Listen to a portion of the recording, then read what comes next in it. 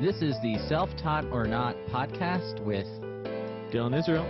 and Eric Hanchett, where we teach you the do's and don'ts of software development from two software development professionals, one self-taught and one not. This episode is brought to you by Talk Python Training. The Self-Taught or Not podcast is all about leveling up your career in the tech space and learning software development the right way. Python is one of the hottest languages at the moment, and you don't need a CS degree to be part of this excitement. Our friends over at Talk Python Training have nearly 200 hours of professional grade online Python courses. If you want to learn Python for about the price of a book on your own, just visit talkpython.fm/self-taught to find your next level. That's talkpython.fm/self-taught. It'll also be in our show notes at selftaughtornot.com. Thanks. Alrighty, today we have a special guest on David Tang on the Self-Taught or Not podcast. David Tang is the author of the Pro Ember Data book published by A-Press. He's also a senior software developer. We really want to in this interview, we want to deep dive into book publishing. I know David also creates online courses. He also works at a company called Audit Board. He's a university lecturer, an adjunct lecturer. Welcome aboard, David. Yeah, thanks for having me. Awesome. And of course, as always, Dylan is here. I'm here. My co-host with the mostest. So we'll both be interviewing David today. So let's just start off with, I gave a little bit of a background. Can you tell us a little bit about yourself, David, and how you got into development?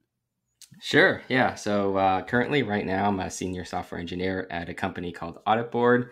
We make auditing software, so that's kind of my full-time gig. As my part-time gig, I work. I'm an adjunct lecturer at USC, so the University of Southern California, and I teach web development courses to students usually in their junior and senior year. So they've already learned like HTML, CSS, and JavaScript, like the basics at that point. And so I kind of dive into the framework aspect. So whether it's currently it's React for the front end stuff and then Laravel for the back end. So I've been doing that for about 10 years and that's been a lot of fun. And I recently released my book, Pro Ember Data, which we can get more into that later. And, I kind of have some other side gigs like publishing a course on SitePoint. Yeah, that's really cool. It sounds like you're doing a lot of things. Just before we get deep dive into it, do you require your students to buy your book? People ask me that all the time. No, I don't, because I mean, it's the book is on Ember Data, and I don't actually teach Ember anymore. I used to, but even at the time, I think it was probably too advanced for most people. So the stuff I taught, at least when I was teaching Ember, I usually taught the happy path. So my book is more of like the when you get into the weeds at a big company and how do you use Ember Data. So it doesn't really fit that. But nowadays I'm teaching React, so it doesn't really apply anymore. That's funny. A little side tangent here. When I created my first book was the Ember.js cookbook, also in the Ember world. I was talking to a few people and they're like, you should go and talk to university professors and have them buy your book because that's like 30 or 40 books a pop. I'm like, yeah, maybe I should try to get on some curriculum of some professor somewhere to get my book in there. Dylan's had experience with this. I think, Dylan, you've told me once that you've had professors reach out to you and they've used your YouTube videos, right?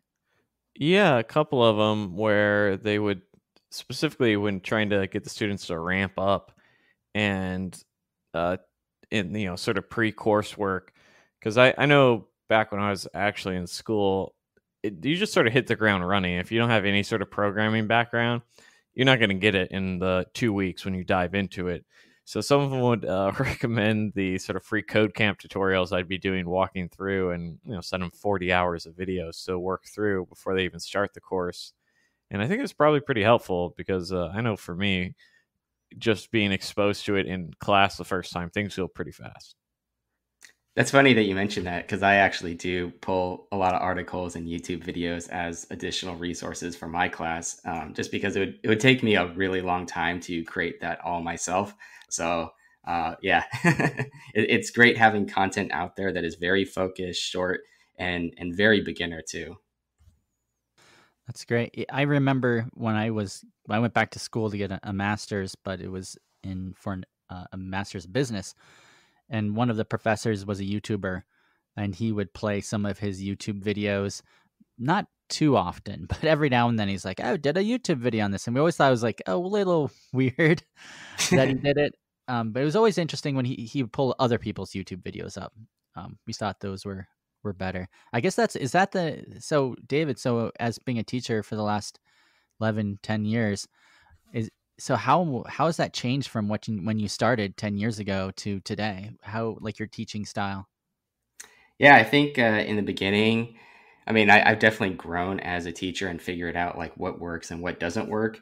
Um, I would say the biggest change kind of every year is kind of having to keep up with the technologies. So I think when I first started, I was teaching, I think like Backbone and Angular, and then now it's React, but I've probably taught every single framework out there.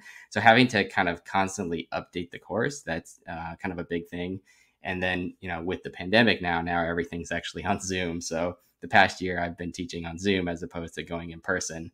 Um, but usually my teaching style has kind of stayed the same, where I go into class and I usually do kind of a live coding demo that I prep ahead of time, so I'm not like, it's not fully live, but I kind of go off some notes and a pull request that I made just to kind of use as a guide so I don't make any mistakes. But overall, my teaching style has kind of stayed the same, and I think students have really appreciated it, because at least in my evaluations, people kind of really, I think, like that style where you kind of go slow and you live code and they can follow along.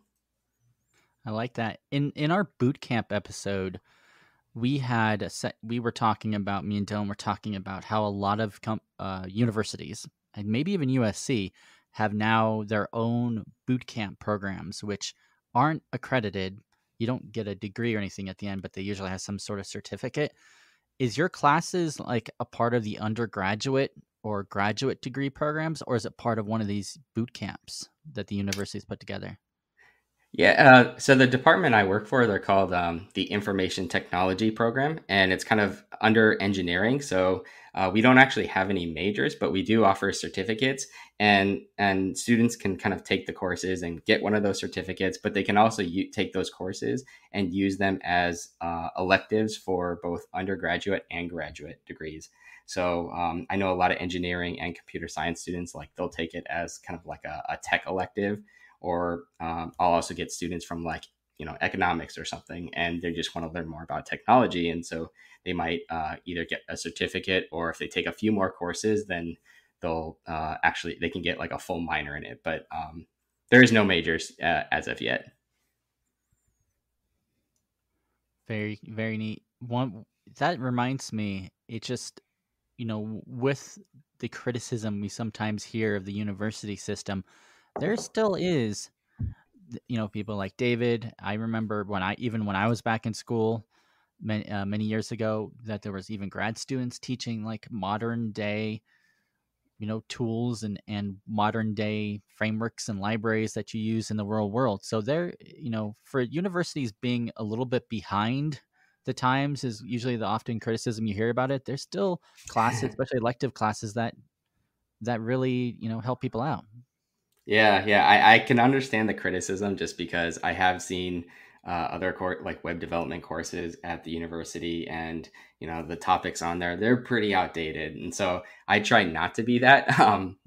In fact, actually, the two courses I teach, I created them, and they were to address that specific problem. So to like teach kind of modern day web development and help address like all those skills that students see on job postings that they might not necessarily learn in their other classes, and hopefully it kind of ramps them up to at least have practical skills to get a real job. So I do have to keep up quite a bit and constantly update things, because as you guys know, like technology changes so fast, and this year it's React, or next year it's something else. So as long as the skill is still like very practical and marketable, it's cool to teach. But it does take a good amount of time to kind of, update the courses for that.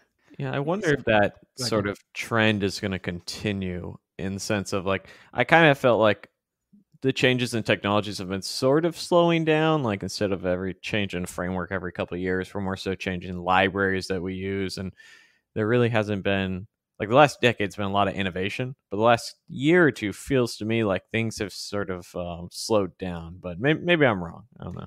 Yeah, I agree. Yeah, I think in the beginning, yeah, I was changing them a bit more because it went. I think the various stages I went through was teaching Backbone, and then eventually like Angular 1, and then I think maybe Ember, and then eventually landed on React. But yeah, it does seem like it has kind of slowed down a bit. For the backend class I teach Laravel, which is a PHP framework, and that has actually stayed pretty consistent. So there's been less churn on the backend side. Yeah, that's great.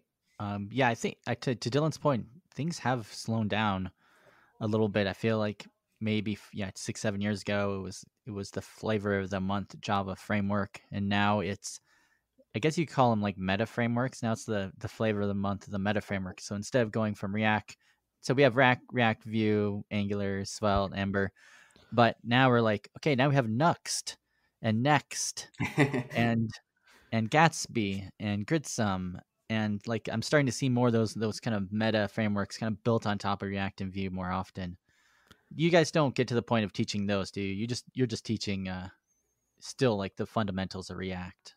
Yeah, I mean, I don't even get into like Redux or anything. I just kind of teach component-based frameworks, and just understanding how to build components and build applications with components. And so it's just like raw React. It's yeah, I don't. I think the only other thing I get into is React Router, but I don't really dive into like the whole Redux and architecture and kind of all that. So it is pretty basic.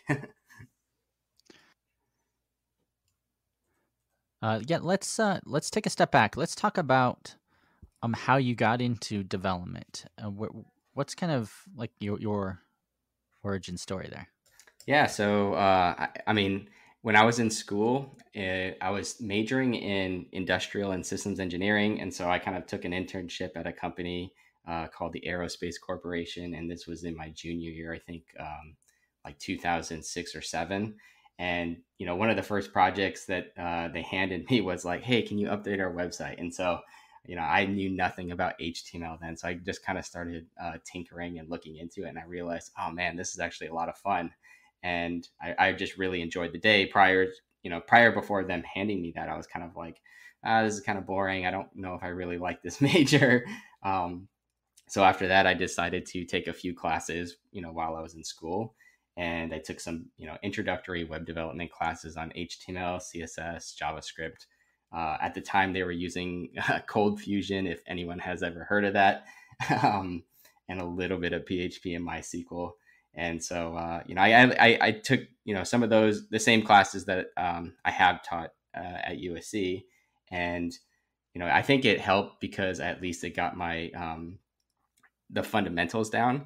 And then from there, kind of after that, I did a lot of self-learning on kind of more advanced topics that came up like in interviews and just building side projects. And eventually, you know, I got my jobs. Now, my first job, I actually did pursue something that was targeted towards my major. I lasted about 11 months there, and then I realized I didn't really like this. So I did actually take a pay cut and joined another company that my friend had started. And this way I could kind of focus full time on web development.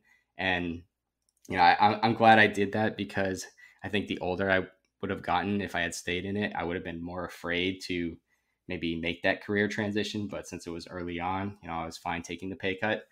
But that actually didn't last very long because I think, uh, salaries in tech tend to be, pretty good. So, from there, I was able to kind of jump off and increase salary and get some pretty great jobs doing web development full time.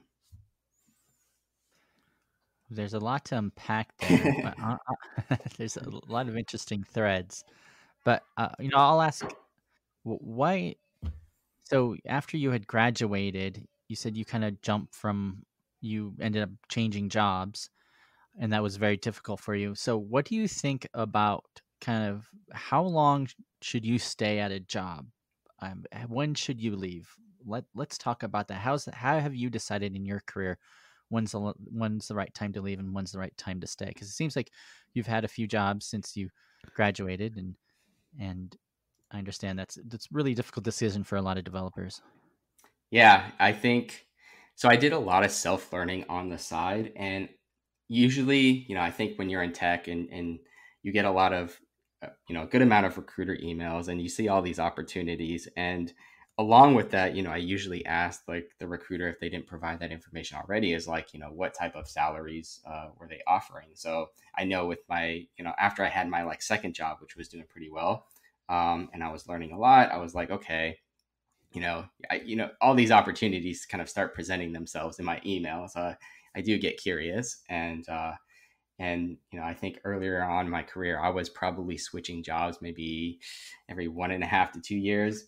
I don't know if that's the best decision, but either way, I think it worked out pretty well for me, because I think switching jobs and increasing your salary that way ends up being much faster than kind of just staying somewhere and kind of waiting for that raise. I think that's just kind of the unfortunate truth. So, uh, you know, you might have a great company, and if you love your job, maybe it's worth staying. But at least from what I found, switching was the quickest way to not only increase salary, but also to kind of get that like senior title that I think can also help with salary too. Yeah, What say you, Dylan? yeah. I mean, my point's pretty similar. I tend to agree.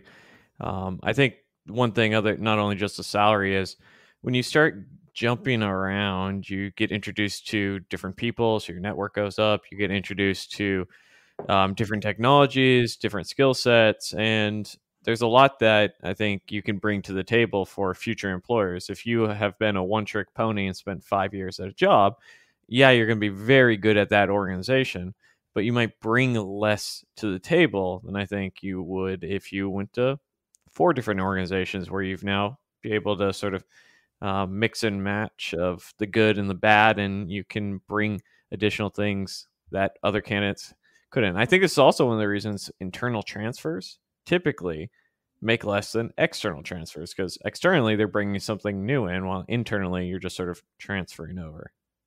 Yeah, I totally agree with that. I think I've definitely learned a lot by having switched jobs. Like in the beginning, I was doing more full stack stuff. And then when I switched, I kind of switched into something that was focusing more on like that single page application development. And so I was kind of forced into these unique situations that had, different technologies or different constraints. Because, whether it's a small company, there might be like maybe more greenfield. But if you go to a larger company, I was at Verizon for 4 years, and I saw like, the challenges there, just because with a bigger company there's a lot more code that's already established. So you have to kind of figure out how do you modernize in something that's already existing without like throwing it away, right? Because that's not very efficient either. So yeah, totally agree with that, with your comment. The hard part is that companies know this too, so they have a lot of incentives to keep you at a company for longer. So here comes the stock options that only vest if you stay there for over 1 year, and then you don't get all of them until you've been there for 4 or 5 years, or 401ks that have a 1 year cliff. If you leave in the first year, you don't get the matching bonus. So it seems like companies are getting more craftier at keeping their tech workers Yeah, longer. totally. If you're in one of those unique situations where the startup's doing really well and you have options, maybe it might be in your best interest, like financially, to stay until at least they IPO or get acquired or something. But yeah. It's a good position to be in, the old golden handcuffs. Like, oh, woe is me. I guess I'll stick around 2 more years and collect a couple $100,000 in stock options. Like, it's not the worst situation to be in. Yeah. Yeah, but we'll have to say though that doesn't happen at all companies. A lot of companies, a lot of smaller mom and pops looking for good developers aren't going to offer you tons of stock options. So it's a unique situation. But once you start moving to the larger companies, to the FANG type companies, yeah, you'll see that more often, or startups too. That's a good point with David and startups. Do you like working at startups more than these big, huge companies? Yeah, so mixed opinions on that. So I think it depends on the startup. Like the one I'm working at now is really great, and they're growing really fast. So it's been a really great working experience. I have worked at a startup in the past, and that didn't do so well. And I actually had left before anything happened. So I did kind of have to buy the options, and I took that risk, but it didn't actually work out for me financially. So it was a little bit of a loss, but it wasn't huge. So that's like something to be aware of. Like, I think most startups aren't like fully successful, and I guess you really have to believe in the business if you're gonna like pay for those. But in terms of like working at a large company versus small company, they've both been pretty good. I think Verizon was a really great working experience. It originated from a startup, and so I still got to do a lot of like greenfield development, which I think is kind of the most fun and probably what a lot of developers enjoy. But it was in the context of a larger company, so I did kind of have to work with some older systems and everything, and try to figure out like how do I modernize this bit or bring this new technology, which was Ember at the time, to into this application. But overall, it was a really great working experience.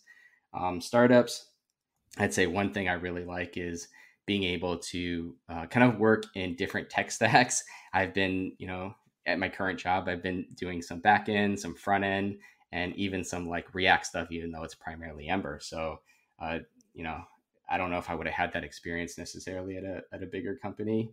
Um, I did interview at Apple a few times, kind of earlier in my career when I was at my first startup, and I actually did get an offer, but I did turn it down for kind of a number of reasons. I think, some of the tech didn't interest me as much, and uh, I guess it just wasn't as exciting as the other opportunities that had presented themselves. So I imagine a lot of people look up to some of these bigger companies and like, that's the ideal place to work. But yeah, actually having gone through it, I'm kind of glad I made that choice.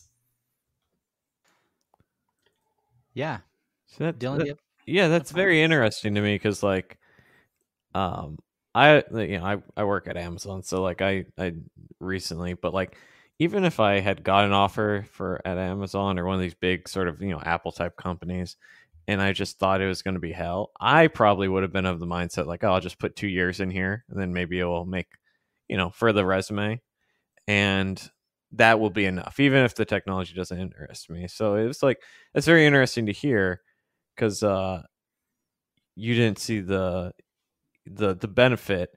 What do you think? What was the major, like if you were to point at one thing where it's like this is this was the defining thing that I got out of not accepting that role, or this was the thing that pushed me into this other one and this other opportunity? Because it sounds like you turned it down for something else, right? Yeah.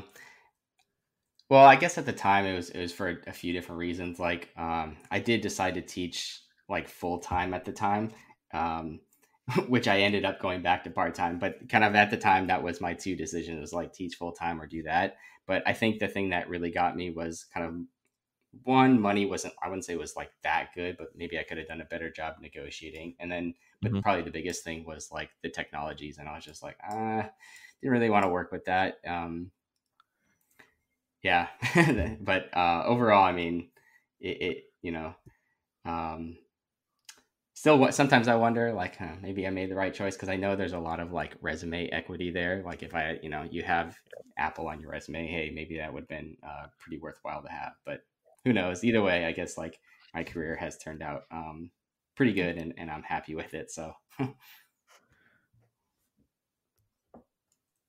I think at a certain point, when you have like you, David, when you have over 10 years of experience at this point, and you've worked with multiple big companies and you have a book under your name, I think getting past the initial gatekeepers that a lot of companies have when they sift through resumes, I think your resume probably goes to the top of most lists, just with all the experience and things you've done. yeah, Would you say that? I haven't really applied with my like raw resume in a while, because even my current job has was kind of more of a referral situation. But hopefully that's the case. Yeah. I mean, part of the reason I do all these little side gigs, not just because I'm interested in them, but also I think it helps kind of build up kind of your recognition, so it makes it a little bit easier to get jobs in the future. Yeah, I think both me and Dylan have definitely felt like just putting ourselves out there has helped us at least open the doors for a lot of interviews. Now, passing those interviews, That's another fortunately, thing. yeah, yep, it's definitely going to be a little bit more difficult. Yeah, I think even to this day, like, sometimes I am thrown those interview questions and I'm like, oh man, I've done a few of those leak codes, and they get kind of hard. So I think, in terms of me or somebody new, like, I think we all probably struggle through that stuff, since most of us probably don't do that stuff on the day to day. Yeah, I don't. And I generally enjoy solving some of those problems, but I mean, leak code specifically, after you get past the first 10 or 20, you're like, man, I really have to, like, am I back in school? Like, I really have to think about these things to start problem solving. And, like, especially me, I work in the front end. So most of the time it's nothing too complicated. But I've had this sort of question for a lot of guests when we've had interviews is, what do you think should change about the interview process? Because I kind of feel like the way that most organizations with these sort of, multiple algorithm type problems isn't always the best way to figure out who you should hire. I mean, maybe you do think that, but I'm just curious what your thoughts are about sort of the interview process and what you would change. Yeah, I mean, I think the leak code approach is generally not the best, because I've seen, at least having interviewed people, I've seen people do really well at kind of either those, because they're either fresh out of school or they're leak coding every day. But then maybe when it comes to the practical or the practical side, they're either missing the skills there, and it takes them still a while to ramp up, or the opposite, where people are really good at the practical stuff, but then don't leak code every day until they maybe don't even get past like the phone screen, and they could have been really great people to work with. So I think, like, my ideal interview is either kind of the code testing at home is generally fine, or maybe doing something where you're kind of pair programming together over like 1 hour and you build something. I think that gives a pretty good idea of like how would working this with this person be like. And then also asking like a range of like technical questions that don't involve like whiteboarding. So like, I don't know, design a REST API is kind of one that I usually like to ask, and just seeing kind of like where their experience is at. But those sorts of questions generally I think can give a pretty good indicator if, I would like working with this person. And then also having questions that like focus on like the behavioral side. I feel like there's not really enough of that. It's probably like 90%, if not 100% technical, and kind of the behavioral side is just like, what you kind of gather during the technical. Yeah, I think it's an excellent point, because so much software engineering is about being a team member. And, you could be the most technical person in the world and get a job and just suck being on a team with people. And I don't know, like it's rare, I think, for very good interviews, like technical interviews, not to get a job based off of the personality traits or based off of how they might be a good team member. Like, you literally have to be like, I think this guy's kind of a serial killer. Like, it has to be pretty extreme if you do well in the technical interview. Yeah, totally. Let's jump off that point there and talk a little bit about, and you mentioned this a few times, Ember. So you obviously have been big in the Ember community for many years. You've taught Ember in your university classes. You've wrote a book about Ember.js. I remember, just for people who have been following me and for a while, I actually had a really old podcast like in 2015 or 2016 called Career.js. And in that podcast, David was actually part of it, and we interviewed people about web development. A lot more interviews than this podcast. But you, even back then, you were, I think you were even writing the book back then at that point. Is that true? Yeah. So I originally started that book as a series of blog posts, and then I kind of realized I could turn this into a book and make it a little bit more, give it a good order, and somebody could progressively learn Ember data, which is what it's about. And so it kind of, I still wrote some blog posts, but I did kind of write the book and publish it via LeanPub.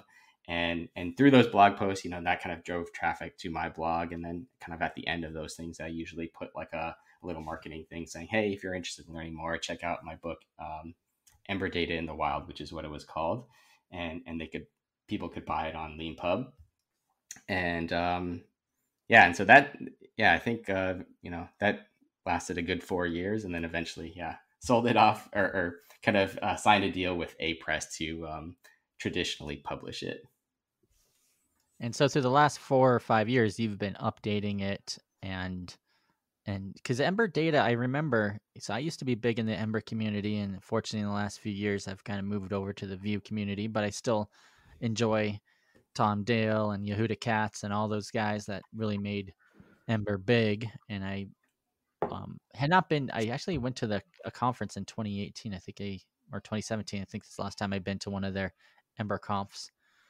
But I remember that Ember Data was like their kind of state management system, and that it had a lot of cool features where it would automatically like grab data for you.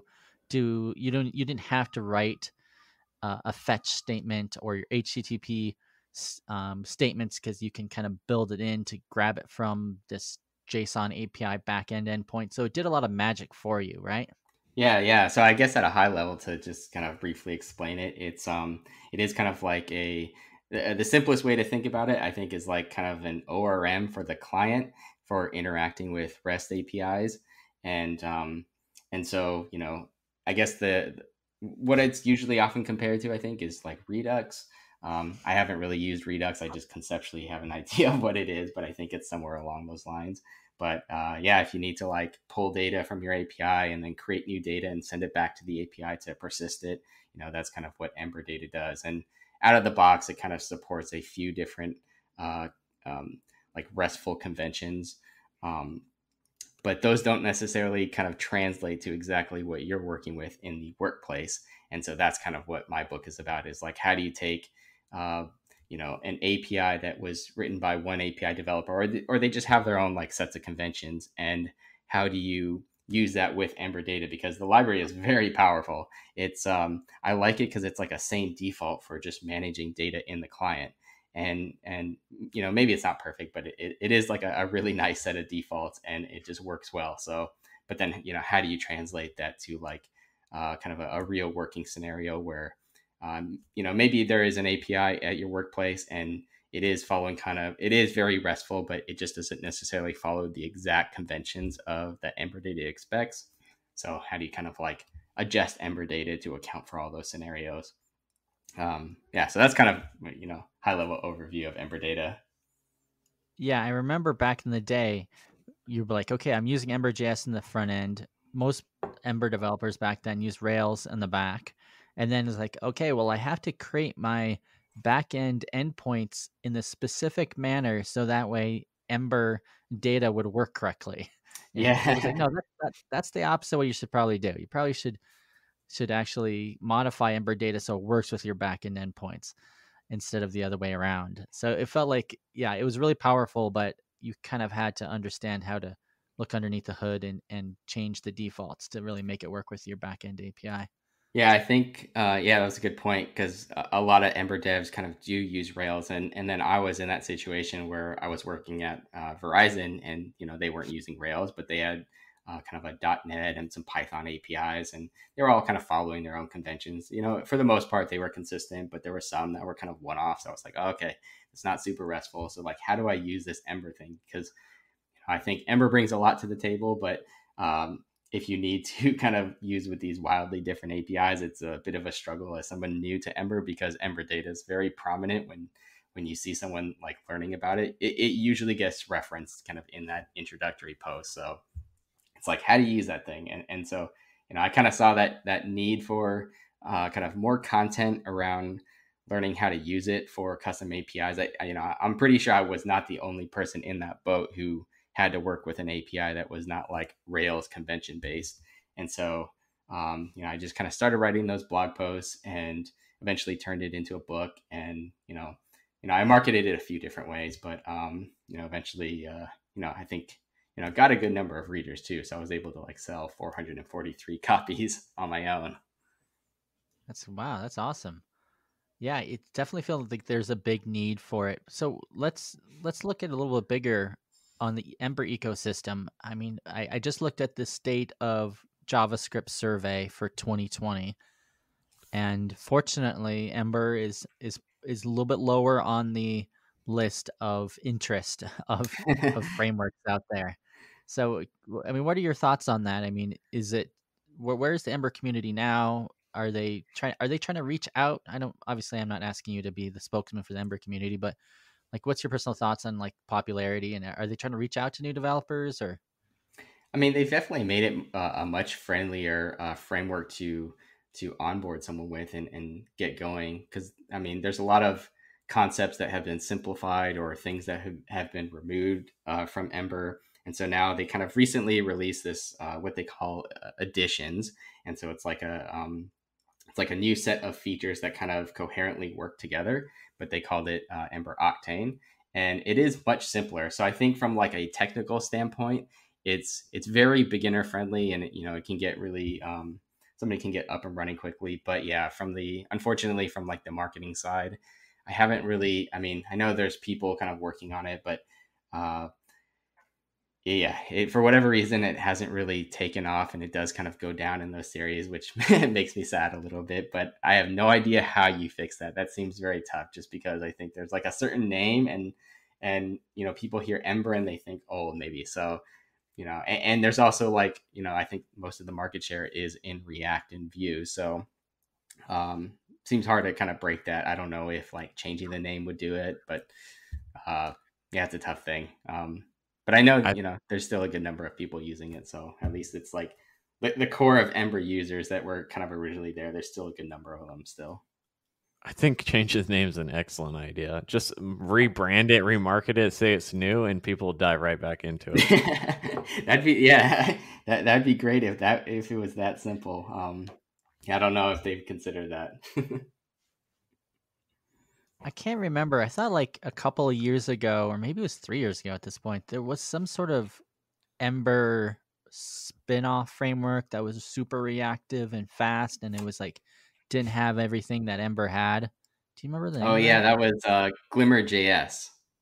Yeah. Yeah, and most of that has actually been rolled back into Ember itself, and so that's under kind of that Ember Octane umbrella.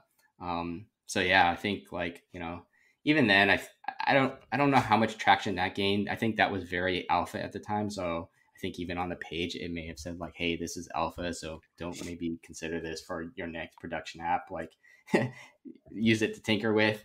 I could be wrong there, but yes, I don't know if that deterred people away. So, but yeah, I mean, most of those, all that stuff has kind of been pulled back into main Ember Octane, and so like, uh, all those features, like all those modern features, I think developers expect is now back into Ember. But since then, people have probably already moved on and invested in something else. So it's like, you know, why go back to Ember? And I think there's also the part where it's like, if you're a front end dev at a company, you're not going to really have a whole lot of influence on changing the tech stack. So it's like, unless, it's for a side project or something, you'll probably just continue learning like what you're already doing at work. And then the Ember still has classes, right? Yeah, so they had like what they call classic classes, which look a lot like the classes in Backbone. If anybody remembers that, where you would say like dot extend. This was all kind of like before native classes, but yeah, Ember has native classes now, so it feels a little bit more modern, which is nice. Yeah, I think that's also part of it. I think at some point the community, I think even right now, I wonder what Dylan thinks about this. I think it's a little split on OOP and classes in JavaScript. I think the React community pretty much shunned it to use hooks, to go for the hooks way of doing things. And almost, I keep on, maybe it was bigger last year, but I kept on hearing, oh, I'm rewriting my whole React app with hooks and getting rid of classes. And it feels like Angular and Ember are still holding on to it for dear life. Angular obviously is still doing well, so. Yeah, I think yeah, it's funny. As native classes made its way into Ember, that's when those were no longer cool. But as like an interesting tangent, I've taught React twice at least for my courses at USC. And the first time I taught it using class-based components because I think, yeah, at the time, hooks were still kind of new. And so like, I was like, I also didn't really know them that well. So didn't really go that route. And then this, in last semester, I taught it using, function components and hooks. And I think students actually, just based on my experience, it seemed like students understood the class-based version much better. But I did a quick little poll on Twitter. I was like, before the semester, I was like, okay, should I teach this in classes or, functions with hooks? And everybody said functions with hooks because that was the future. So I was like, okay, let me do that. But now I'm like, maybe it probably would have been simpler, like a simpler model to kind of wrap your head around if I had gone the class-based route. Yeah, I don't have a very strong opinion on React. I think their whole library and framework puts in a bunch of anti-patterns, and I know like 90% of the dev community is in love with React and Redux, which I think is equivalent to essentially storing everything globally, which is like rule number one of what not to do.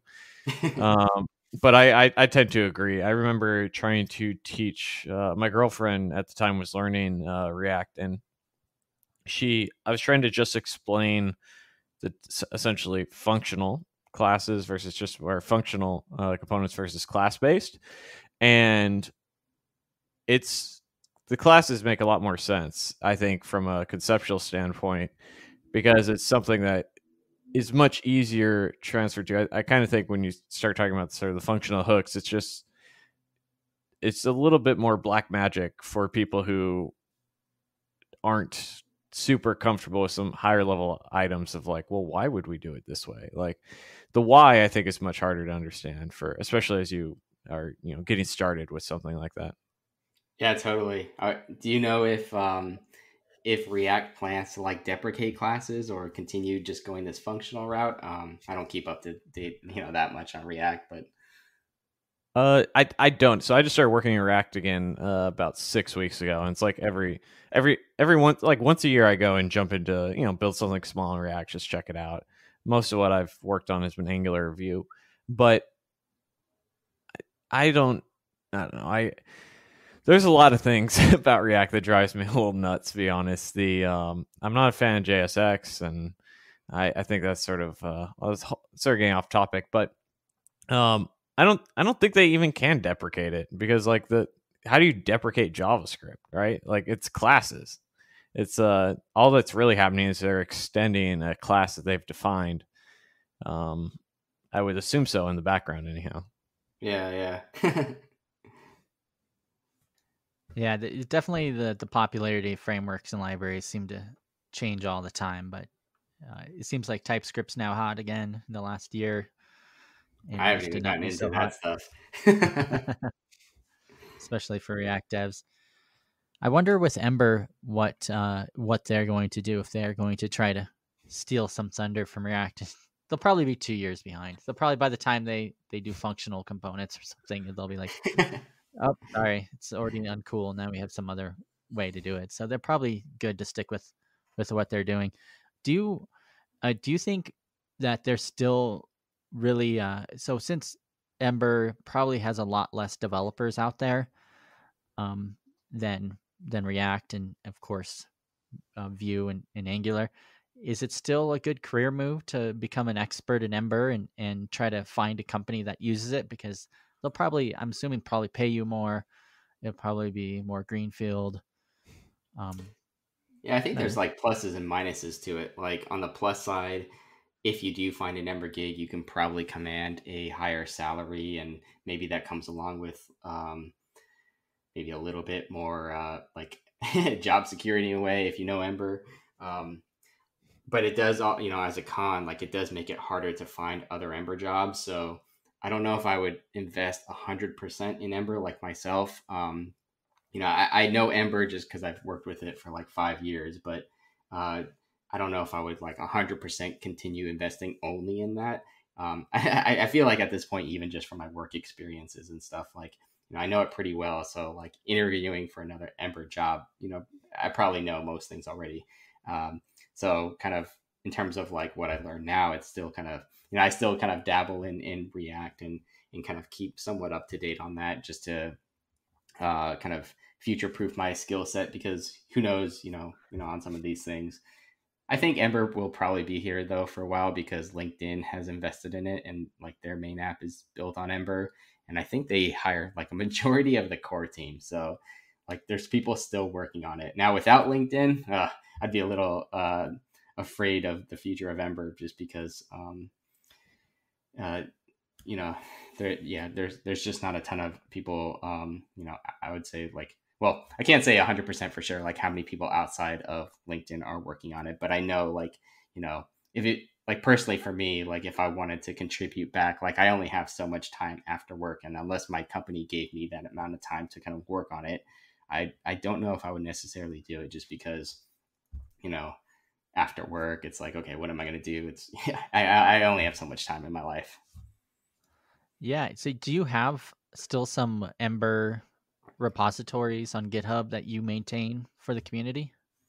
I don't really do a whole lot of open source. I usually, if anything, it's just like write my own blog post based on things I learned, and sometimes I'll contribute back to like the documentation, because those things are pretty, I think, straightforward too. But like hopping into the Ember code base itself, that's I think that's another challenge, and takes a lot of time. So usually when I start contributing back to open source is when, like, I'm upgrading Ember for, the company I'm working at, and I find some bug in something and something needs fixing. Okay, in those cases, like sometimes I can make a pull request, and usually that's like an add-on or something, like not Ember itself. If it's usually in Ember itself, like those are usually hard to figure out. So I tend not to, just wait for somebody else to find it. Yeah, it just reminds me. I mean, definitely with the Ember community kind of shrinking over the last few years, I know a lot of the big Emberites, Ember people have moved on to different frameworks. I remember Lauren Tan used to be really big in the Ember community, and then she moved to Netflix, and now she's at Facebook, and she does a lot of React now. And I think she still has like hundreds, not hundreds, but she has many different open source repositories in the Ember ecosystem that she's sort of had to give away to other people to maintain now, because she Yeah. just doesn't have enough time to do all that work anymore. I think some of those are just abandoned at this point. That's kind of the problem with when frameworks start to kind of go out of style, is that when the community starts leaving, you kind of get a lot of these projects that aren't maintained anymore.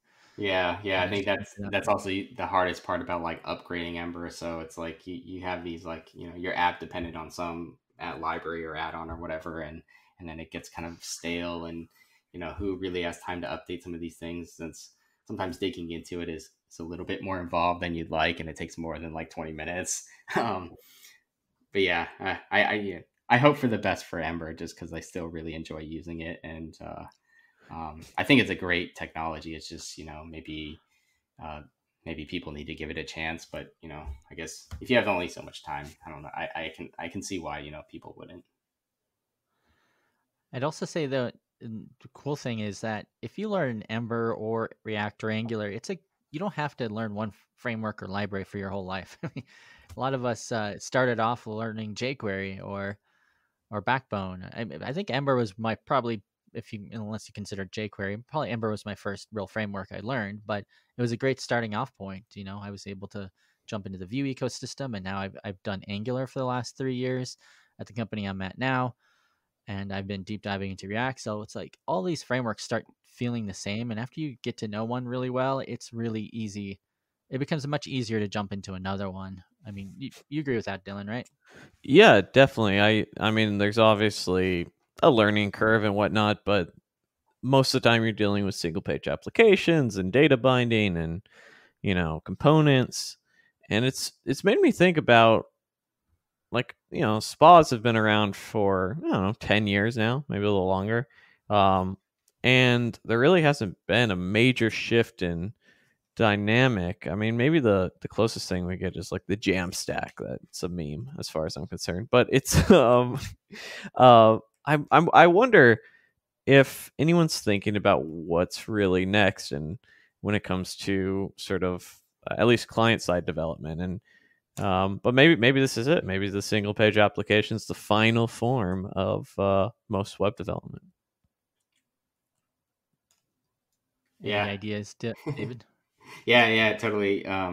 It seems like the framework community has, well, actually, to go back to the point of like, picking up different technologies, I totally agree with that, because I think, I first learned Ember, but then when I started hopping into React, like it was pretty straightforward for me to pick up the component model, just because I had already done it in Ember. And then when I started seeing some of those component patterns in React land their way in Ember, then I was like, oh, some of this newer stuff is just like in React. So it was actually, mental model was kind of already there. It was just like minor syntax differences. So in terms of, yeah, if you're kind of new and you're learning, definitely good to kind of try out different things. And I think you'll take away a lot just by having tried different technologies. And and in terms of like the progression of frameworks, it kind of seems like with Next and Nuxt and all those things, it's kind of going back to a more like batteries included style approach, as opposed to just kind of the small here's React. Now you kind of have everything bundled together, and you have like a little bit more out of the box. I haven't really used Next or Nuxt or anything, but that's kind of what I've gathered, which kind of seems pretty in line with like Angular and Ember too. Yeah, it sort of feels like we got this convention over configuration happening again, where originally React's like, okay, you can just throw whatever router you want. You can throw whatever thing you want to build this. And Angular's like, hey, here's your HTTP library you should use. Here's a forms library you should use. Here's this what you should use. And I think Ember's sort of the same way. You should probably use Ember data. Like you should probably use, this is the way we do routing. This is the way we do this. And now like these frameworks, like Vue is also sort of like React in the way where you get more conventions with Vue, like especially if you use Vue CLI, just like use like React, create React app. But there's still like some things that you have to decide. But like these frameworks are just kind of putting everything into the box that you might need. That's a good analogy.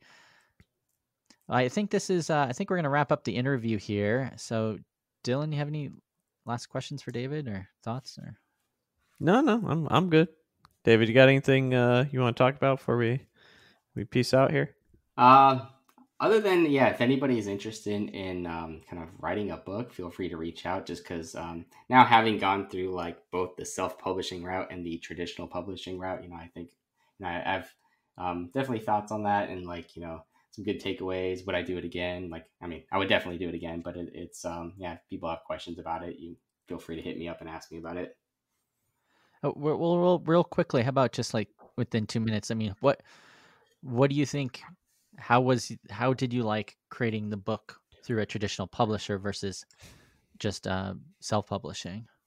I liked it, and I would definitely do it again. I think I got a lot more recognition just by comparing, like, my announcement tweets or posts on LinkedIn, and when I kind of did Ember Data in the wild or pro Ember Data, I think I got a lot more recognition. There's still that kind of like, people see the traditionally published books, I think, as like, a bigger achievement, whether it is or not. So I think, yeah, I still would have gone, that route, but I'm glad I kind of did the self-publishing route first, because I gotta, try my hand at that and learn, that is, like overall, that was a pretty good experience. But yeah, I would still kind of, yeah, it's, both I think have their pros and cons. Yeah, we did a whole episode on traditional publishing versus self-publishing, and I kind of gave a lot of advice I thought with traditional publishing. One thing I like this hybrid approach that you're kind of talking about, David, where you first self-publish a book, and then the book is already written, and then you can, at some point, you don't have to, but at some point you can go to a traditional publisher and be like, hey, I self-published this book. You can even be like, here are the sales. Would you mind? How about we convert this into a traditional book? And so I think that would shortcut a lot of the issues that I had with traditional publishing, just the super long cycles of editing and writing and editing and writing and editing. And then I think with Manning, we had like 5 or 10 different checkpoints where we had We actually had outside editors come in and read the book, and then outside technical editors read the book, and that gave feedback. And then I had to take all their feedback and decide which was ones I wanted to keep and which ones I didn't think I wanted to keep. And then I'd have to rewrite whole sections and chapters. And that whole process just grates on you. And then the feeling of like self-publishing, you and Dylan knows this real well. He's writing a book right now too. He's self-publishing a book that you're your own worst enemy. So you have to set your own deadlines. You have to set your own schedule, which can be in a good and bad thing. But if you had a really bad week, you can just not work on the book for that week. In traditional publishing, your editor will get on your ass if you wait like a week or two and you don't create your work and actually publish it, or not publish it, but turn it into them to look at. So I almost like that hybrid approach first. If I ever write a book again, I'm definitely going probably the self-published route. Yeah, I think, I totally agree with that. For me, since I already had most of it written, I was just kind of like handing it over. And at the times they kind of reached out to me and said, gave feedback. It was a very like quick turnaround, but there was also, because I had already done a lot of it, it was actually a lot for me just, of waiting. So I was like waiting for them to kind of put it together and all that. But then when I did have to give feedback, it was like 1 or 2 days. So it was very quick. But overall, it was, if I had to write another book again, I'd probably go the self-publishing route. I used LeanPub, but it seems like a lot of people like Gumroad, so I don't really know what the differences are there. But I think those would be like the 2 options I'd probably consider. The only caveat for me though is that I maybe one day and maybe same thing for you, create an update to the book. Because I would really like to one day, if I had time, to create a Vue 3 book update, because I did write a book on Vue.js, and do a quick update on that. What do you Nice. think, Dylan? Any parting thoughts on that? Yeah, I mean, when it comes to my thought is to self-publish, and maybe down the road, if after I feel like maybe I've reached my entire audience, go to the other route and sort of, because there's some esteem that comes from being an author. And it's one thing to be like, oh, I wrote my own book and I've self-published. It's sort of like, well, anyone can do that, like really at the end of the day. But like when you go and then you have a publisher that you're working with, it adds, similar to like, one of the reasons I built a course with LinkedIn. I've built tons of courses, but I want to do it with LinkedIn Learning just so that I could say I did with LinkedIn Learning. It gets a little bit more, notoriety. But I think probably, if I had to guess from a financial perspective, you're going to keep so much more of the royalties doing something like LeanPub than you are from a publisher. And I can tell you from doing courses with publishers, I hate it. I've very much so, going the self-taught route. I like doing my own thing and I like doing it my own way. And so you have to sort of, it's a give and take when you have a partner in anything. Yeah, totally. Yeah. I don't like how there's a little bit of a stigma for self-publishing. People used to call it vanity press or vanity publishing. It's like you're only publishing it for yourself, and there's actually companies out there that you can pay. It's almost the opposite of a normal publisher, where you pay them to publish your book. So they'll act as if they're your publisher, and they'll give you an editor. But I'm like, yeah, that's a little bit much. But last year we had a lot of people, especially in the tech Twitter community, create self-published books. A lot of them made like thousands of dollars. So I think it is gaining in popularity. I've definitely seen quite a few big tech people start publishing books. And I also think it's also one of the easiest things to do when you're trying to make money online. People either blog and hope that they make enough money blogging by getting like advertising, or people create books because they it seems like if you can blog, you could probably create a book and then people can buy your book. But it's in actuality, creating a book is really tough and usually doesn't make a ton of money. Yeah, some of those books that you were mentioning, I did buy, a handful of books in 2020. And what I did notice was that, some people wrote some pretty short books, but they did have valuable content. And so they could probably take away, most, if not all of the profit. And, I think everybody has like a unique experience of their own. And so, that, that could be valuable to a handful of people out there. And so, you could kind of write about what and I think people might be interested in kind of learning from that, if whether it's like building their own tech career, or getting that senior title, or transitioning out of tech, or whatever, right? Like, I think everybody probably has a unique experience that's valuable. Yep, for sure. So wow, this hour just flew by, David. Thank you so much for being with us today. We'll add this to the show notes, but where can people reach you? Where people can find your book? If they want so on Twitter, it's I am D Tang.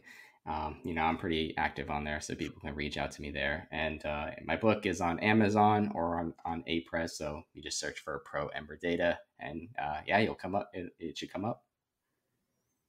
Awesome. Thank you. Cool. Thanks for having me. Hey guys, thanks for watching. If you want to find more about what I'm up to, go to dylanisrael.com. And if you want to know what I'm up to, you can check out my website at eric.video. If you haven't already, please leave us a 5-star review on iTunes. It really helps us out. And if you do, you might even be featured on our next episode. Don't forget to check out the website at selftaughtornot.com. From there, you can sign up for a mailing list where we give away free courses and a bunch of cool stuff. And we'll also let you know when the next episode comes out. And finally, if you didn't know, we have a Facebook group. It's called Code, Tech, and Caffeine. We have over 10,000 members, and you can find the link at selftaughtornot.com. So come join us. We have tons of developers willing to help you guys, mentor you guys. Check it out. Just make sure you go to selftaughtornot.com and check out the Code, Tech, and Caffeine link. Thanks, and take care.